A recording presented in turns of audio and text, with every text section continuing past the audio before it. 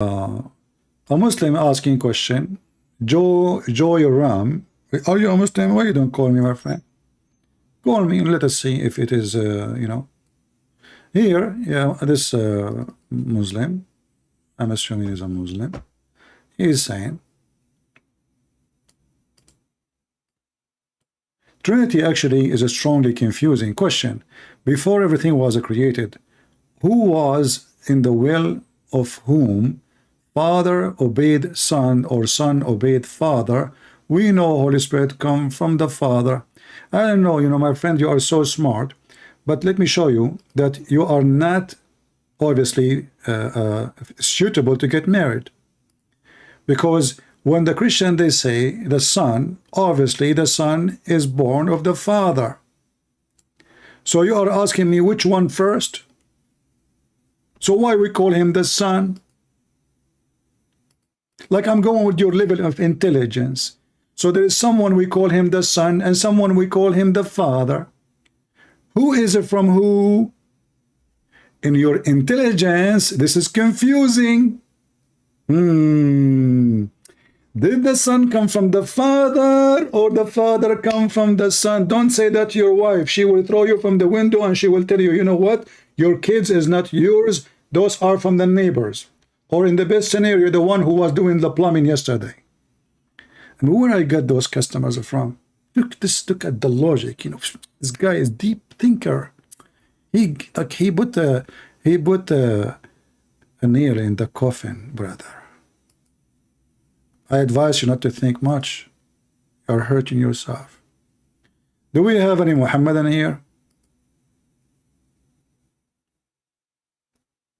Anyone who knows how the Christian they pray and what they believe, in a second they will understand that we believe that he is born of the Father.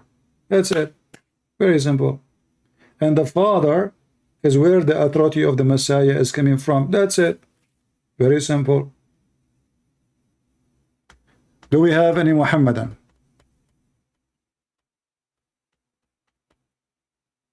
No, there is no question in the question. The question is you know, have a lack of intellect.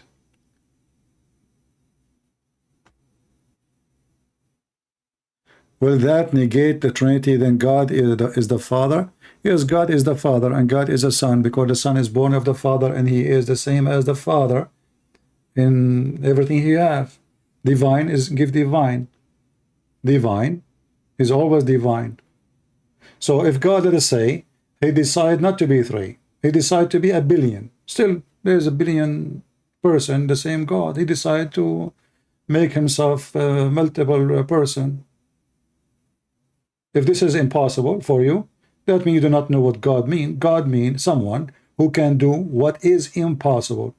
If you do only what is possible, that means he is not God. As an example, there's many things I can do. God can do too. Yeah, as an example, I can go and carry that rock, and God can move that rock too. Yeah. Does that mean I'm God? No. I cannot create a rock. So when we say God, we are saying about what is impossible is possible for him. And the stupid you trying to make what is impossible always not possible. But you forgot we are talking about God. The second we say God, we are talking about impossible is very easy possible for him.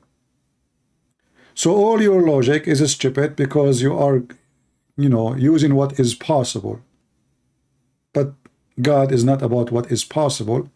In fact, he is God because he can do what is impossible, not because he do what is possible. Otherwise, why will call him God? And that's why we call him Almighty. That's why we call him divine. That's why we call him eternal. That's why we call him, because all of those things is impossible for me. There is no Son without the Father, but not the Father without... this is stupid, you know, the chicken and the egg first. The Father is where the Son is born of, not the opposite. So you can say, oh, there is no Son without the Father. You can say that, who cares? Still, the Father is our God. The Son is our God. If he doesn't exist, he doesn't exist. Very silly. He exists.